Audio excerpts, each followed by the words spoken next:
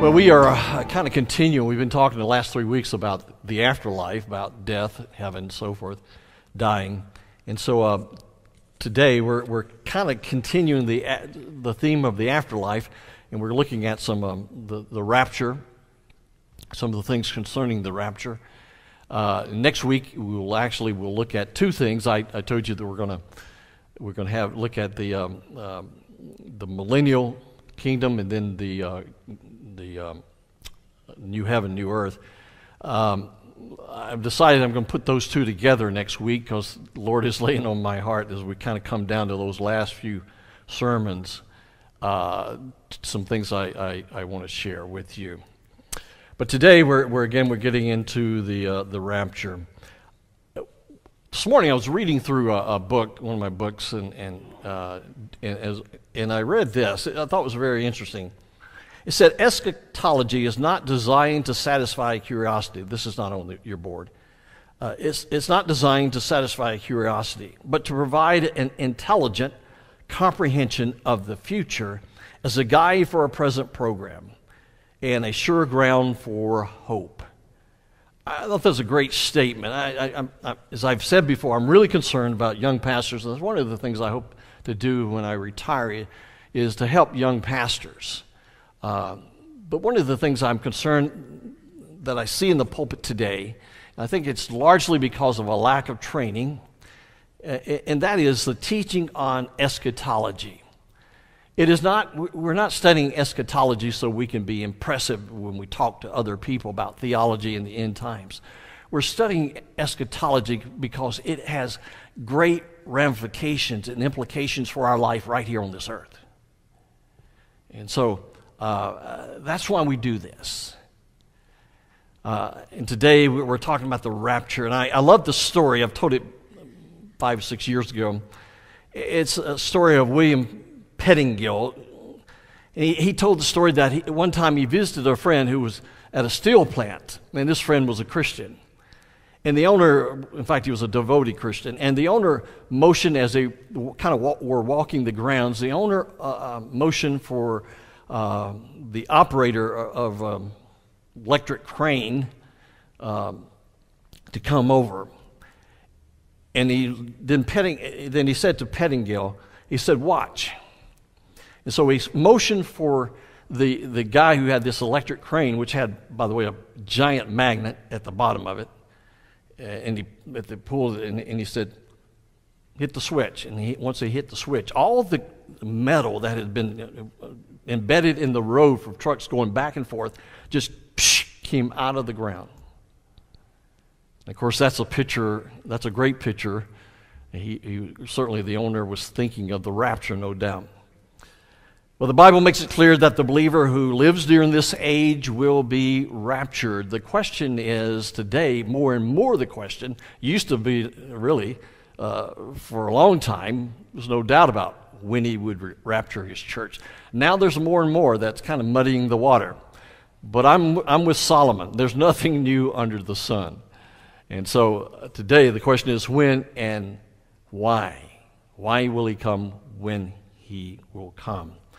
No doubt our Lord will rapture his church. We who are of the same nature, and meaning of the eternal nature, will be raptured, and he will call us up, pull us up, catch us up, however you want to say it, to meet him in the air. The best place to begin is really with the word rapture itself. And you can start turning to 1 Thessalonians chapter 4. We're going to go there first. 1 Thessalonians chapter 4. Now the word for rapture in the Greek is harpazo. Harpazo. It means to snatch or to catch away. It was used... our Lord, it's used of our Lord snatching away Philip. Remember, Philip was speaking to and he baptized the eunuch. Well, right after that, it says Philip was snatched away. He found himself in another place. It was also used of the Apostle Paul in 2 Corinthians chapter 12, verses 2 and 4, when it speaks of him being called up into paradise. Now, in 1 Thessalonians chapter 4, perhaps the most familiar passage, the one that we often go to when it comes to the rapture of the church, is verse 16, and this whole section really. But let's just read verse 16, and then let me comment. It says, "For the Lord himself will descend from heaven with a shout, with the voice of the archangel, and with the trumpet of God, and the dead in Christ will rise first." Now, I want you to notice that the word "with" is used 3 times in that passage. Now, the word "with" in the Greek text is the word "in," and it really means in or in conjunction with. So if I were to literally translate this in the Greek text, I would say in connection with a shout, in connection with the voice of the archangel, in connection with the trumpet of God, the Lord himself will descend from heaven. Now, if you go back and look at the previous verses 14 and 15, we read, "For if we believe that Jesus died and rose again, even so God will bring with him those who have fallen asleep." In other words, those who have died. "For this we say to you by the word of the Lord, that we who are alive and remain until the coming of the Lord will not precede those who have fallen asleep." Now, here it states that he will bring with him, that is, his children, and at the same time those who have died will precede those who are called up into the air. The Thessalonian believers were concerned.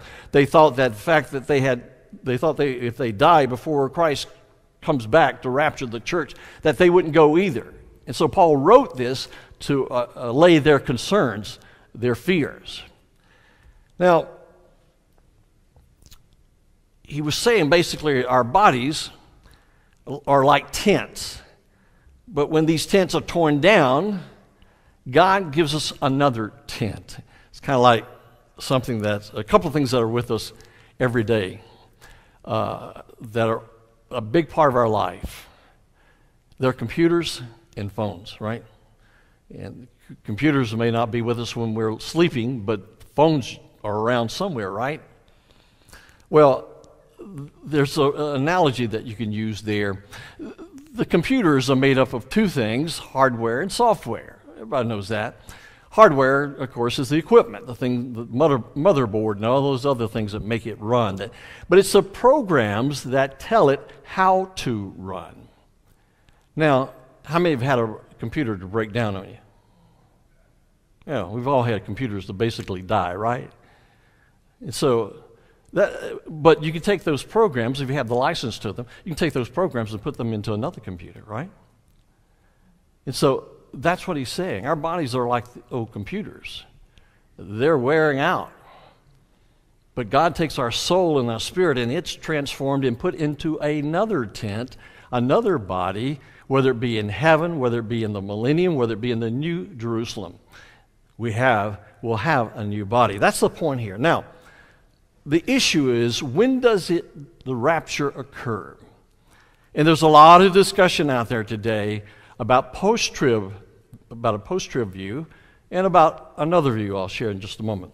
But there are 3 predominant views. Just to review them. The pre-tribulational rapture believes that Christ will rapture his church prior to the tribulation. Tribulation begins, by the way, when the Antichrist signs a covenant with the nation of Israel. Then there's a mid-tribulational view, and that is the one that believes that Christ will rapture his church right in the middle, 3.5 years into the tribulation. And then there's a post-tribulational rapture, which believes that he will rapture his church at the end of the tribulation. Basically, the view is that Christ will at the end of the tribulation, will come down, rapture his church, go back up, and then have the judgment seat of Christ, and then come back down, and that would be his second advent, his return. There's major problems with that. And so there's another view that has kind of taken its place. It's called the pre-wrath rapture.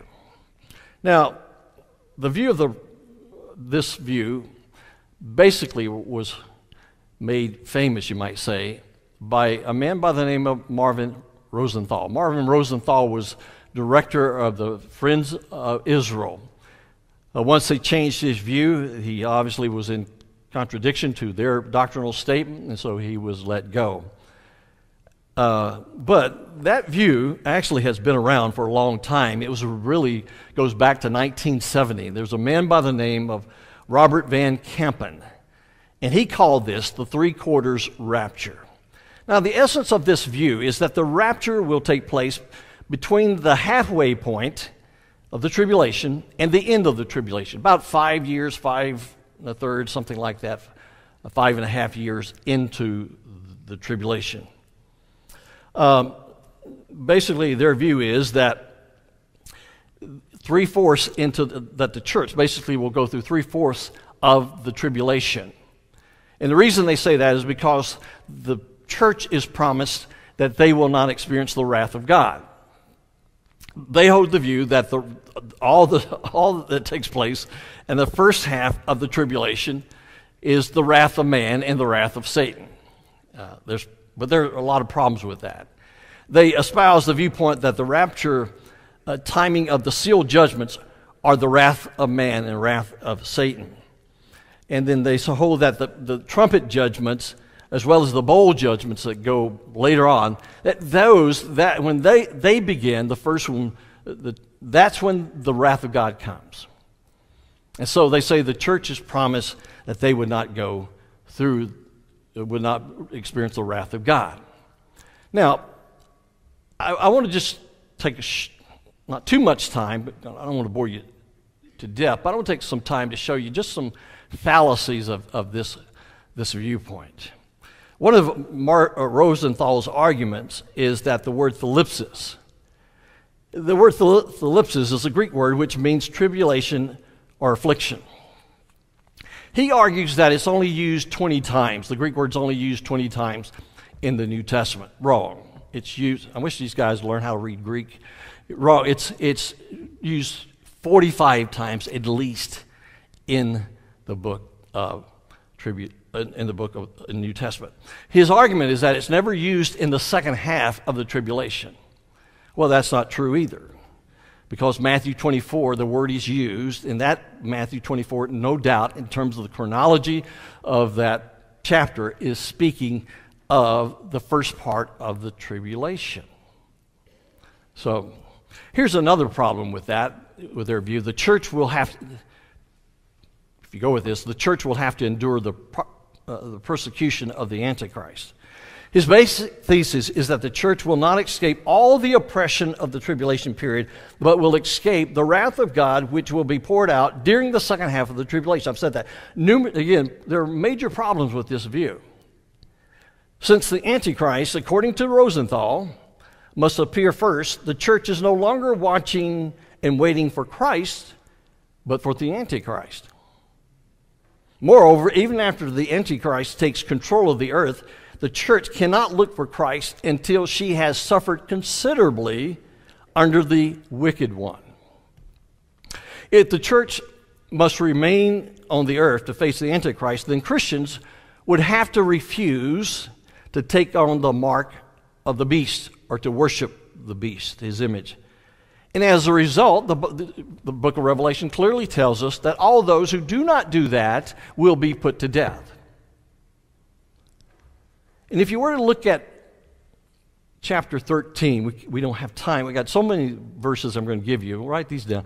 In Revelation 13, verse 7, and then 15 through 18, we're told that the Antichrist will take control of all the earth and of all the people, and all the people will be subdued by him. So think about that. That it would seem, if that's the case, that the church, Christ's bride, must have to be removed, for the Antichrist could not make war with and overcome Christ's bride, the church, against whom our Lord said, "The gates of hell shall not prevail." Is the Lord correct or not? Another one, I'm just going to mention this because you know this, but it's the blessed hope. In Titus chapter 2, verses 13 and 14, it says, "Looking for the blessed hope and the appearing of the glory of our great God and Savior, Christ Jesus." Now, you see that? And the appearing. Now, if you were to look back in verse 12, don't go back, but verse 12, he clearly is talking about, he uses the phrase something like this: this age. And then he says, and looking for the blessed hope. So clearly he's talking about our Lord coming back at some point. And it has to be the rapture here. Now, so if the church goes through the first 3 quarters of the tribulation, where's the blessed hope in that? I mean, is there any hope in? No. Here's another one. Again, I could preach a whole message on this, but I don't want to bore you stiff. I'm going to get to the proofs of the pre-trib rapture here, okay? But number 4 is the first seal judgments in the first half of the tribulation. Remember, they say that the judgments in the first half of the tribulation are man's and Satan's, but not God's wrath. However, if you look closer, the Scripture states that it is the Lamb who opens the judgments. If it's the Lamb, of whom could it speak? Only of Christ, right? No. In fact, it says in chapter 5 of Revelation that no man is found worthy to open them except the Lamb. So it would seem to me that these are not man's judgments or Satan's judgments, but it's God's judgments, clearly.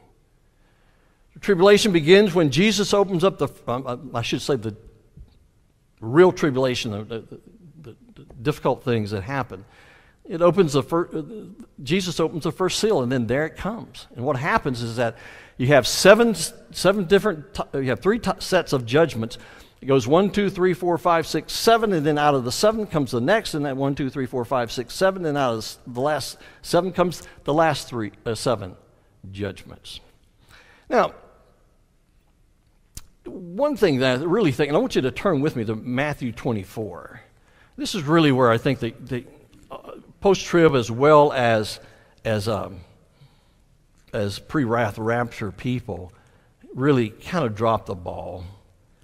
And even pre-trib people sometimes drop the ball here. But it's the question about the elect in Matthew 24. One of the weaknesses of the pre-wrath rapture position is the presumption that the elect here refers to the church, believers from the church.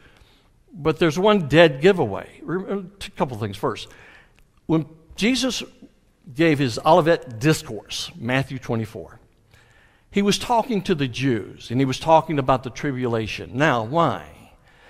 Remember, the tribulation is, another name for it is Jacob's troubles. Another name for it, though, is, out of the book of Daniel, say it, the 70th week of Daniel, of the judgment upon the Jews. So the tribulation is primarily for the Jews, that they would come back to their Savior. Now, Gentiles will receive Christ in that. But 2/3 of the Jews in the tribulation will die. And so, clearly, it speaks of the elect here. And the elect is not the church. It shows, if you hold the view that it's the church, to me it shows how naive you are of the biblical words. Because the elect word is used in a different word, of course, in the Hebrew, but also in the Septuagint, in the Greek, in the Old Testament.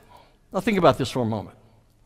If you were a Jew and you heard the word elect referred to you, you would immediately refer back to the Hebrew words that say, you are my chosen one, which are used numerous times, not even to speak of the Septuagint, in which this word is used.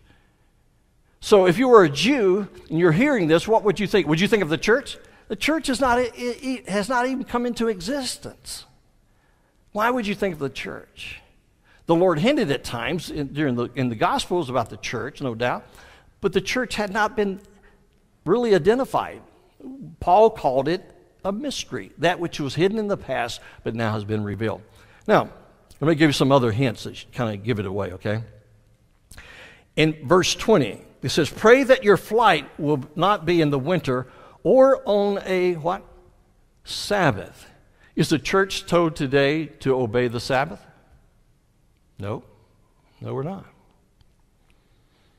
What about verse 15? It says, therefore, when you see the abomination of desolation, which was spoken of through Daniel the prophet, standing in the holy place. What is the holy place?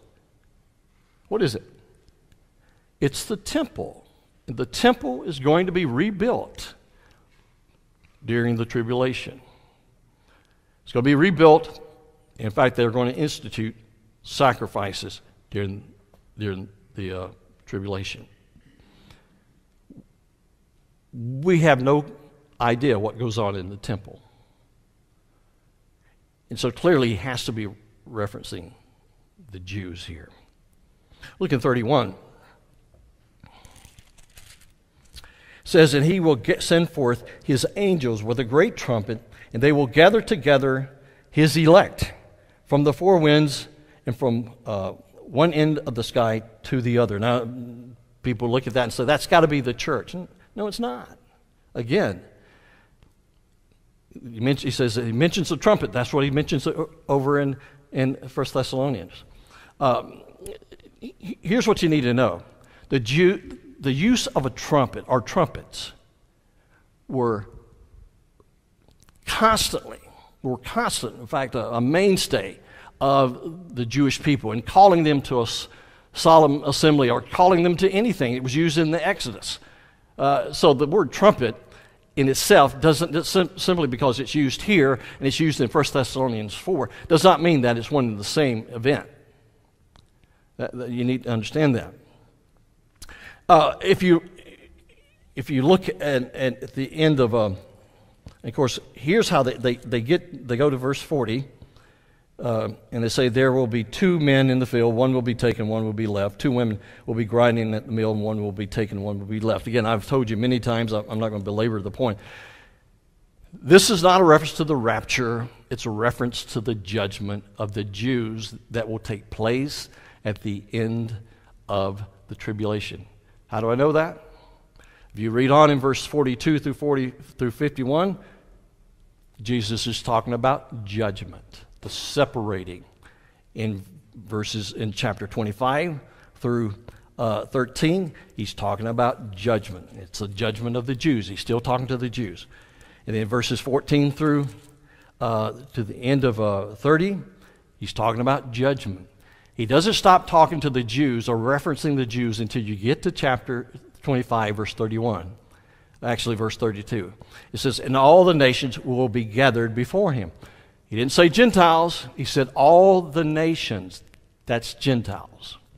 At the end of the tribulation, there will be 2 judgments to determine who among those who are living, keep that in mind, who are living will be transferred into the millennium. And so the ones that are taken in judgment. And by the way, it says, as it was in the days of Noah. Now, many people say, well, see, Noah and his family were brought into the ark, and they were thus delivered. That great picture of the rapture. It would be, but that's not the context. It's context. He's talking about those who are living ungodly lives. We are told in Genesis for 125 years, God strived with the people there, but their ungodliness was repulsive to God. And so he brought a flood to judge the wicked world at the time. So clearly, he's talking about the judgment of the Jews. Now, enough of that. I could go on with as far as kind of debunking a pre-wrath rapture. Again, there's a lot more we could go through, but I don't want to bore you today with that. I want to give you the proofs of the return, the rapture of the church before the tribulation, and this again is to encourage you to know that there's something waiting for us one day. This Tuesday, I will stand at the graveside with Reader, at his graveside, and I'll say, this body, we'll place it to rest. But one day, it's coming back out of that grave. It's going to be rejoined with his soul and spirit, and it will be changed, and it will be transformed and transfigured. That's the great promise we have, and I'm referencing the rapture. So what are the proofs of the pre-tribulational rapture? First is the issue of imminency. Imminency is a belief that he could come at any time. It means there's no events of necessity that has to occur prior to his coming to the coming, as far as the rapture is concerned. Remember, now, if we're thinking about if the rapture is at the end of the tribulation, then there are a lot of things that have to occur. And there are a lot of things that we're told to look for, but that's not the case. And I would add, too, that there's been some discussion about whether the early church fathers really believed that. They did. There were some who did. Look, the early church fathers were a mixed bag of beliefs as far as the return of our Lord or the rapture of the church. But they all, many of them, most of them I would say, believed in the imminent return or rapture of the church. Here's one for example. This was by really a man of the church. His name was Ephraim of Syria.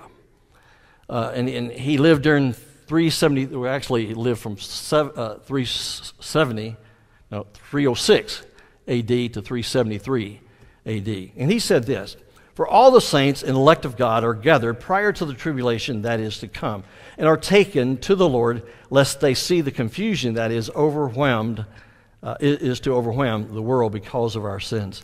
And there are a number of the quotes that are out there by this man who was a great scholar. He was of the Byzantine Eastern Church. He was a highly respected scholar during that time.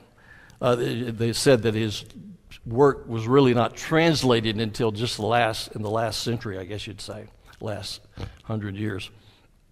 There are many signs that were given to Israel which would precede the second advent of the return of Christ. So that nation would be living in expectancy when the time of his coming is close at hand. And even though Israel could not know the day or the hour when the Lord would return, they still could know that the time is certainly near through the fulfilling of these signs. Go to Luke chapter 21. Luke chapter 21. And join me at verse 25. It says, "There will be signs in sun and moon and stars, and on the earth dismay among the nations, and perplexity at the roaring of the sea and the waves, men fainting from fear and the expectations of the things which are coming upon the world, for the powers of the heaven will be shaken. Then they will see. You follow that? They will see the Son of Man coming in a cloud with power and great glory." So, see, they would be able to detect the signs. In fact, that was the idea of what Jesus said in Matthew 24 when he says, "the sign of the fig tree." And people make all kind of things out of that, analogies out. The fig tree was simply, he was referencing a fig tree. I grew up with 3 fig trees in my yard. And my dad would sometimes say, "We're going to have a good year this year with our figs." Long before it was summer. He could tell by looking. That's all this is saying. When you see the signs, know that the time is near. The tribulation is about to begin. But in relationship to the rapture, people are told to look for Christ. Not for signs, but for Christ. 1 Thessalonians chapter 5, verses 1 and 2 says, "Now as to the times and epochs, brethren, you have no need of anything to be written to you, for you yourselves know full well that the day of the Lord will come just like a thief in the night." Revelation 3:3 says, "So remember when you have received and heard, and keep it, and repent. Therefore, if you do not wake up, I will come like a thief, and you will not know at what hour I will come to you." So first is the whole idea of his imminent return. Secondly, who populates the millennium? Isaiah 65 verse 2 says, "No longer will there be in it an infant who lives but a few days, or an old man who does not live out his days, for the youth will die at the age of 100, and the one who does not die or does not reach the age of 100 will be thought accursed." Now, this passage is a description of the life during the millennium. And from this verse, we see that people will live longer. In fact, it states that if you die at 100 years of age, then something's wrong. You are considered an infant. Nevertheless, follow this, people still die during the millennium. They still die. They'll have, why? Because there will be some in the millennium who have physical bodies. And there'll be others of us, if we've been raptured, who will be living during that time, who will have metaphysical bodies. That means that we have, and I think, by the way, the prototypical body for the millennium and the rapture will be that of our Lord. And of course, when our Lord was here on this earth, he had his resurrected body, I should say. What were the dimensions or the characteristics, I should say? Well, he walked around. You could touch him. He told Thomas, touch me. But he also could walk through walls and he could disappear at any moment.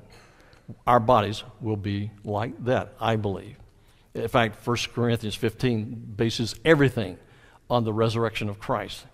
He says, if Christ is not raised, we won't be raised. But if he is, we will. So the answer is very clear. At the end of the tribulation, there will be two judgments, one for the Jews and another for the Gentiles. By the way, you remember the verse the Jehovah's Witnesses grab a hold of? He that endureth to the end, it's in Matthew 24, he that endureth to the end shall be saved. Well, it simply means because the tribulation is going to be so harsh, there are going to be so many people who die, including believers, mind you.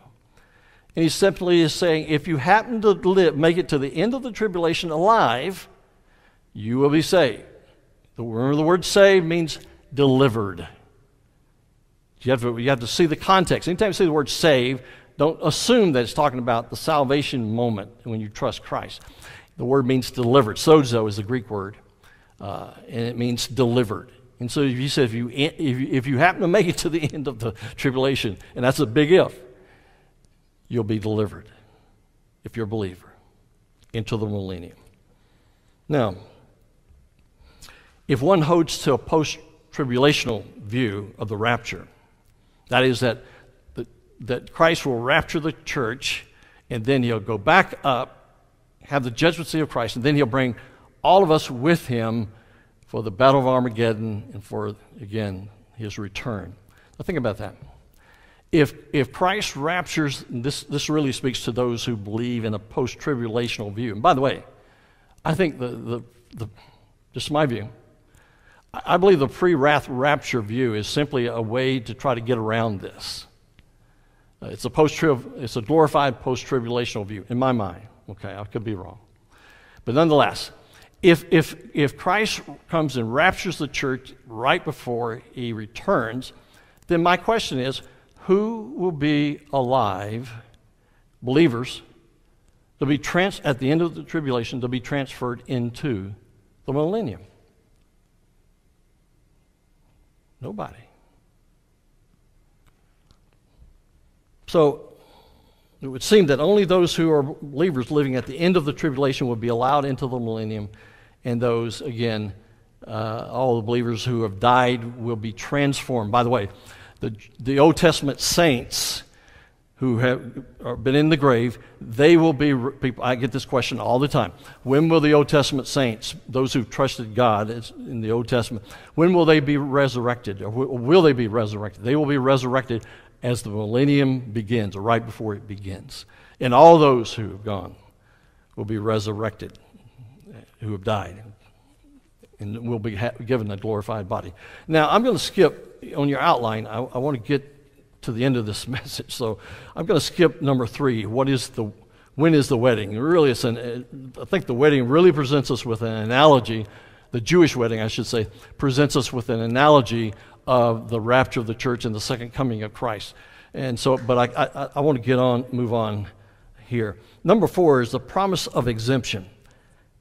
1 Thessalonians chapter 1, it says, to wait for his Son from heaven, whom he raised from the dead, that is Jesus, who rescued us from the wrath to come.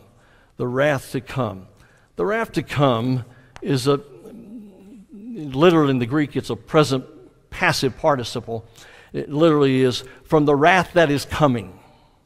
So clearly it's talking about an event. It's not talking about just a difficult time. The word is used of God's general wrath against sin in Romans 1:18. It's also used of the wrath of the Great Tribulation in Revelation 6, chapter 14, chapter 15, and chapter 16. The word is never used in reference to hell or the lake of fire. Let me say it one more time. It's never used in conjunction to hell or the lake of fire. Now, some will come along and say, yeah, God will deliver us from the wrath to come by delivering us through the tribulation. You heard that argument before? I have. Let's examine that. In Revelation chapter 3, verse 10, let's go there.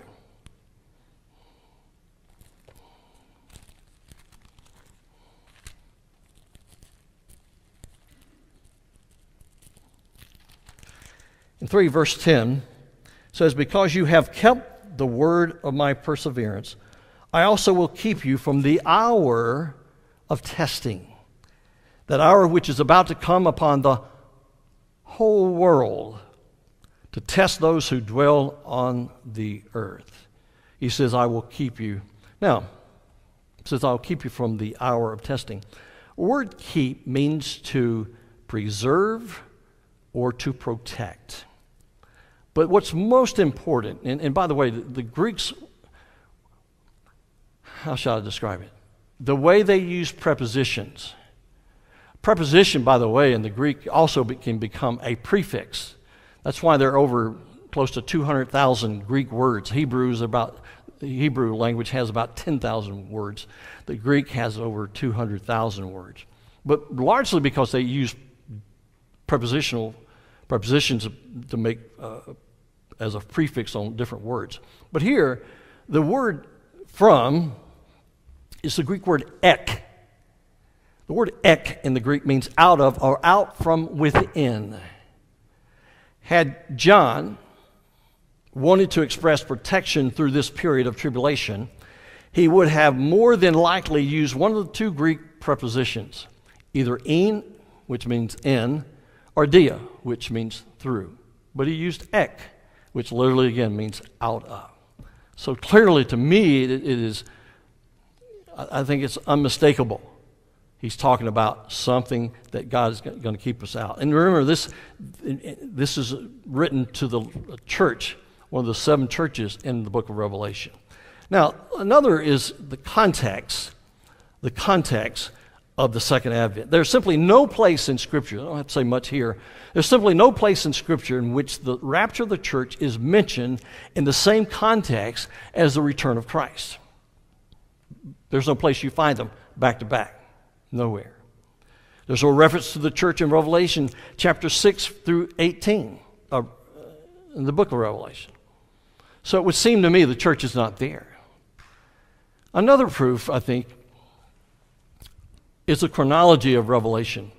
In Revelation chapter 4, you're right there, look back at chapter 4, verse 1. It says, after these things I looked up. Now, what are these things? After the letter to the 7 churches, those letters were written to 7 churches, 7 different types of literal churches in that time, but they also represented a mandate, or perhaps we'd say a reprimand in some ways, to different churches of different types. And there are churches like any one of those today. But here, after that, he says, after these things I looked, and behold, a door standing open in heaven, and the first voice which I had heard, like the sound of a trumpet, get that? Sound of a trumpet speaking with me. Come up here, and I will show you what must take place after these things. And immediately I was in the Spirit, and behold, a throne was standing in heaven, and one was sitting on the throne.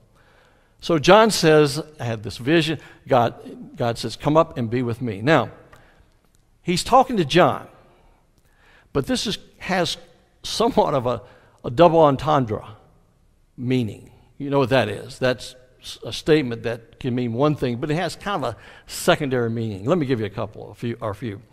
For example, include your children when baking cookies. Police begin campaign to run down jaywalkers. Glad I got somebody that laughed here. Drunks get 9 months in violin case. Iraqi head seeks arms. Juvenile court to try shooting defendant. All right. Man struck by lightning faces battery charge. Local high school dropout cut in half. That's bad.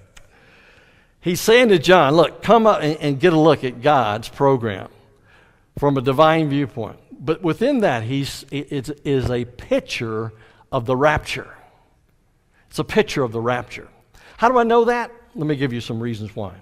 Number one, there's a door opening, meaning that one is coming up into heaven. Number two, it's associated with the sounding of a trumpet. Number three, the heavens open only twice in the book of Revelation. They open in this particular case, chapter 4, verse 1, and in Revelation 19:11. And in that passage, when the door opens, you see Jesus on a white horse. What does that symbolize? It means he's coming back, right? Judgment. Number 4, verse 4 represents redeemed men and women who are glorified and crowned with rewards. Judgment seat has already taken place. And number 5, the chronology is clearly at the end of the churches and before the unfolding of the tribulation. Now, the last thing here is the last trumpet. Now, one of the greatest arguments of the post-tribulational person, whoever, is that which is presented in 1 Corinthians 15:52, the passage that was read by Mark. Go with me to 1 Corinthians 15 real quickly here.